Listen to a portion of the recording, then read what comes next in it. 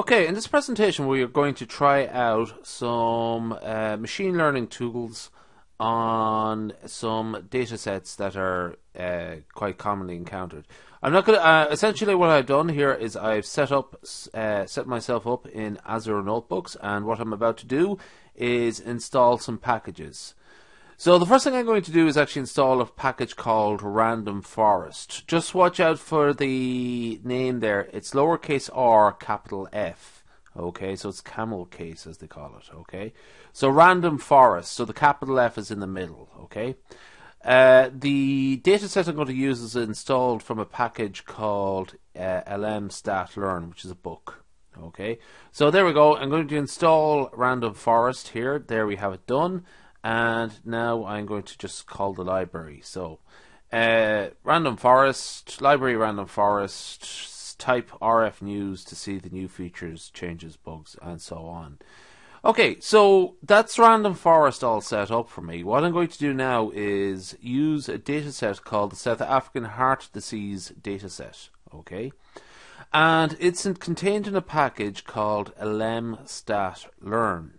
Okay, this is from a book, and it's a data set that is attached to this package. Okay, so I have to install this package lm-stat-learn. Okay, and do something similar there. Just call the package. It just takes a second there, and in Azure Notebooks. Okay, so it should pop up now any second. And what I'm going to do there is, there we go. Well, it's almost ready. Is I'm going to call the package, and let's do that. And call the data set. So I'll just let those cells compile. Okay. So there we go. So the data that is all set up there. So I have this data set. It's in lm-stat-learn. It's called SA, capital SA, heart, and it's to do with heart disease essentially. So I'm going to type the help file here. So just have a quick look at what it's about. And I'll let you do this yourself and have a good read through of it there. So this is the help file for the data set. Okay, and it's again South African heart disease. I think that's a typo there. That's not my typo, but it's a typo. Maybe I'm wrong. Maybe that's how it means something from what I think it means. Okay, so reading through it here, a data frame with 462 observations and the following 10 variables: systolic blood pressure, tobacco. There's other ones there: LDL, adiposity, family history, type A, obesity, alcohol, age, and CHD. Okay, now it sort of says here CHD is coronary heart disease, and it's the response variable. So essentially this is what we're trying to predict. Okay, so if we actually, I'm going to close this down now, and if we actually look at the data set, we get a sense of what's going on here. So just to call the head, which is the first 6 cases. Okay. Head of SA heart. There's a bunch of numeric data. Okay, the family history there is there as well, and we have CHD. Okay, so that's grand. I think that's everything sort of set up. The CHD is going to be our response variable, and we're going to sort of take a very naive approach here. Okay. So essentially, well, you can sort of see. So this is essentially going to fit a random forest model. Okay, now CHD is our response variable. Okay, and the dot means all of the other variables. Okay, and data equals SA heart. Now, just for this video, I'm not doing anything like training or testing data sets. Now that would be important. I'm just trying to keep things as simple as possible. Okay, and I'm going to call this SARF, like South African Heart Disease Random Forest Model. Okay, now I'm going to run into trouble here when I run this.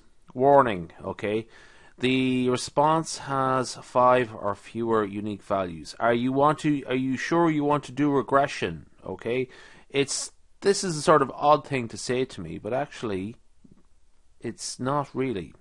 Okay, if you think about it.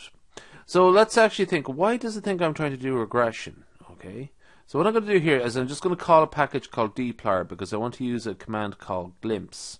Okay, and what I'm going to do is have a look at all of the variables in this data set. Okay, now SBP is an integer, tobacco is a double or is a real number. Okay, LDL, adiposity, also real numbers. Family history is a factor, okay, present or absent, okay. But looking down the bottom, we see CHD is an integer, okay. That's not exactly what we're intending. We actually intend this to be a categorical variable. So 1 is the presence, it's a binary variable. 1 is the presence of coronary heart disease, and 0 is the absence of coronary heart disease. So essentially what we should be looking at is a factor. So what I'm going to do is actually rerun the analysis. Family history there is okay. It's already set up as a factor. Okay. So that's essentially what's going wrong. Okay. So I'm about to run the analysis again. Okay. And this time it just works a treat. Okay. So I could do a little summary of it there. I don't know. SARF. Let's see. Summary of SARF. Let's look at that. I mean, it's not that it is. You know, you can like pick out the importance and so on. There's a couple of things you do to review the model there, but I'm not going to get too much into that yet. Okay, so how to appraise a random forest model will be something to do later on. Okay, but just in the meantime, we'll just sort of see how the model worked. So what we can do here is see what was predicted for each case. Okay, so the predict is like yes or no, ones or zero, for each of the 462 cases. So for case 1, it predicts yes, coronary heart disease. 2 and 3, no coronary heart disease is predicted. 4 is yes, and so on. Okay. Now, let's just actually see how we actually get on. Okay. In terms of how well this model did. Okay. So what I'm going to do here is just come up with a table to sort of like essentially it's a sort of a confusion matrix.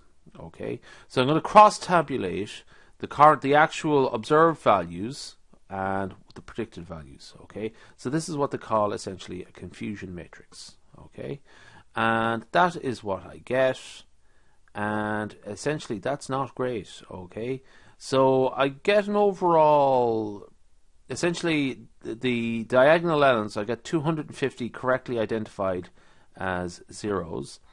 I get 71 correctly identified, predicted as ones. Okay, but I'm misclassifying 89 plus 52, which is 141. So essentially, I'm not doing that great here at all, to be honest with you. So 321 out of 462 is my accuracy. So essentially, I've only got about just slightly short of 70% correct, and that's already allowing for the fact that there is a massive amount of zeros there. Class imbalance question, which is the class imbalance. So we'll leave it there. That's enough of that. That's essentially how we do things. Random forest. Let's just go back up to the main thing there, which I have highlighted. Just watch out for the actual data object and make sure that the response is a factor if you're trying to do classification. Okay, if you're trying to do a regression, you just leave it alone. Okay, just so watch out for the types there. Okay, we'll leave it there.